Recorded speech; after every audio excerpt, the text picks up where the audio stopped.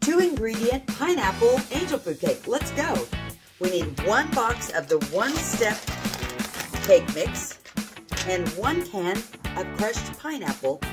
I needed 1 can of crushed pineapple, didn't have any. So let's put it in the dough chip and make that happen. Ta-da! Crushed pineapple. Now we have our batter mixed and it's ready. Pour the cake around the cone in your stack cooker 3-quart, and we will put this in the microwave on high for 6 to 7 minutes. It will rise really high. Be ready. Oh, done. Remove the cone and you have a pineapple angel food cake ready to eat. Eat it warm, eat it cold, put a topping on it, or eat it plain.